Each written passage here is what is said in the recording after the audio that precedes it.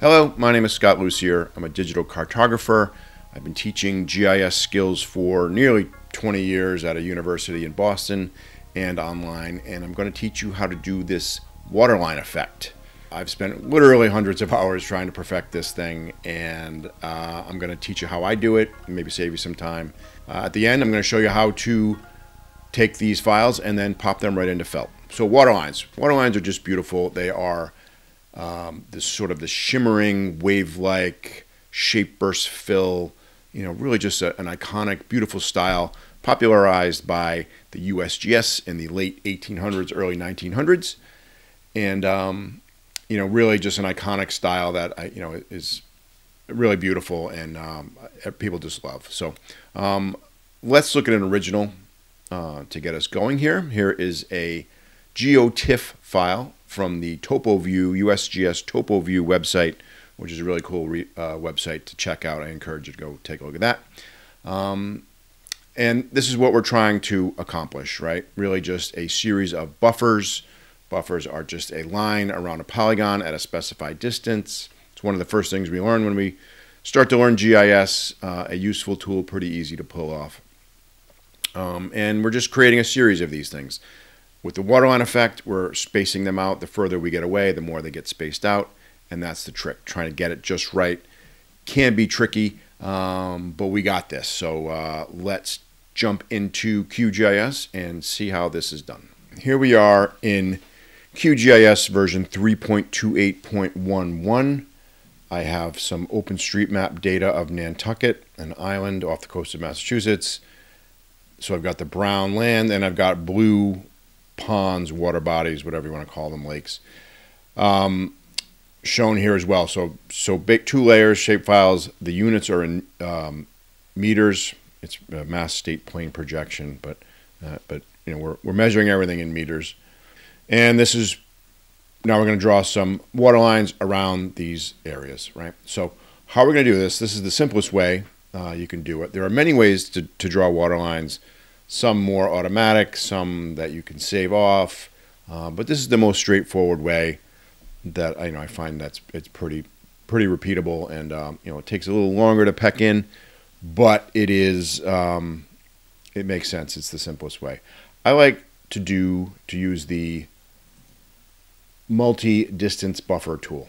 So this is a plugin you can find in your plugin section, and what you do is enter the value of the line that you want around your shape, and then you just peck it in, right? So in this case, we've got 15, and I hit add, and it puts it over here. And these values will start to go down. So we've got 31, 47, and on down the line. And I'm going to do 42 of these in order to get those water lines where I want them, getting larger and larger as we move out.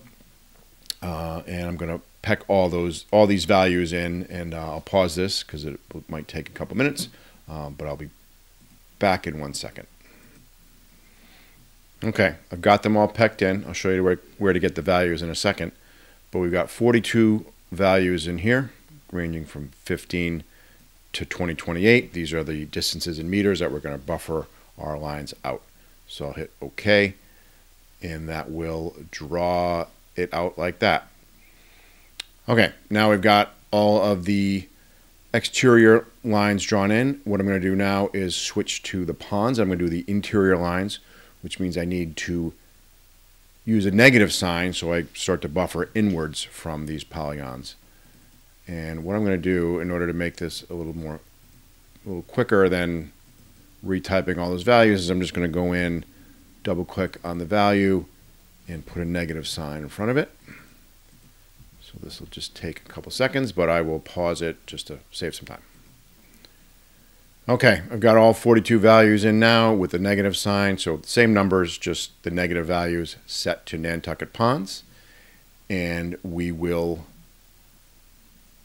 hit OK to that.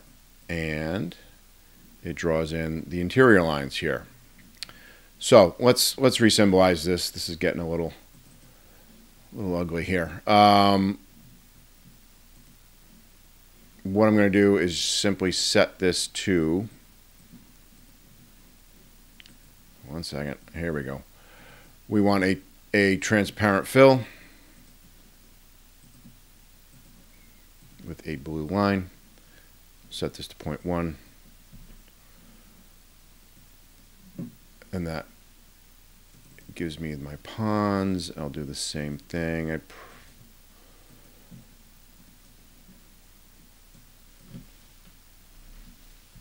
could set that to do it, but to save a style automatically. But this is what we have here. So all drawn in, right? So that's the easiest way to do it. Where do I get these values from? I've got a cheat sheet for you. So this is my waterlining cheat sheet. This will give you all the values that you need to peck in, right? Here in column F, we have the 15, the 31, 47. Those are the values we were pecking in before. And these will go all the way down to 45. 42 buffer distances, okay? So these are in meters, measuring out 15 meters, 31 meters, 47 meters. If you want to, I've given you 6 different columns here. You can change these around if you want. If you're like, you know what, I want something a little bit wider, a little bit tighter, those values will change, okay? So you kind of look at, you know, this is 7,816. This is 2,000 meters here. That's, you know, going to bring the water line out a lot further if you want a different look. So you can play around with those and then peck in these values instead, and you can play around with different values to your heart's content. I've given you some other values here, or some visual ideas, right? So this is column B. When you first load it up, if you change them, then, you know, it's different. But column F is my attempt to recreate this 1901 version of the topo sheet. So it's just, you know, 42 lines, 42 buffer lines, covering about 2,000 meters out. And then what we have down here is I've taken these values and spread them out horizontally. So if you're going to use the multi-ring buffer, which we didn't cover, but that's another way you can do water lines, you can just copy this value, right, and I would paste in that whole range. And that's another plugin. We haven't covered it, but it's got pros and cons to it as well. You can only do outside water lines with that. So anyways, there's instructions for that in here. And you'll get that. So this link is in the description below. You go grab that, and then you'll have those values. So once those are in, you can symbolize it and then move it on over to Felt. Let's do that next. We've got our water lines drawn in here in QGIS at the specified distances. The interior and the exterior lines match. I've symbolized it nicely, just more for illustration purposes. We're going to have to redo this when we get it over to Felt. And then let's do that now. So what we could do is export these off as a shapefile or a geopackage or something and just drag it right into Felt, and they would pop up. You know, Felt's good at doing that. But an even easier way than that, if you can believe it, is to use the Felt plugin. So I've got that here. And all I'm going to do is click Add to Felt. So it's going to take all of those values and dump them in. Let's go to Open Map and take a look at that. And you can see it's coming in now right over Nantucket where we want it. And it's bringing in everything. So all of those values. And here we go. We've got the water lines drawn right in where they're supposed to be. So, you know, sort of the beauty of this system, right, where I use OpenStreetMap data to do my work.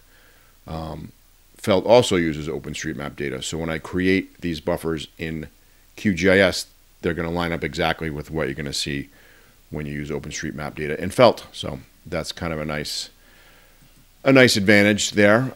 So let's make these pretty. So with the fill, we'll set that to none. The stroke, I like that blue, we'll keep that, and maybe thin those lines out a little bit, maybe 0.5, and then we'll do the same to the interior polygon, or the exterior polygons. None, and thin those out too. Same thing, like the match.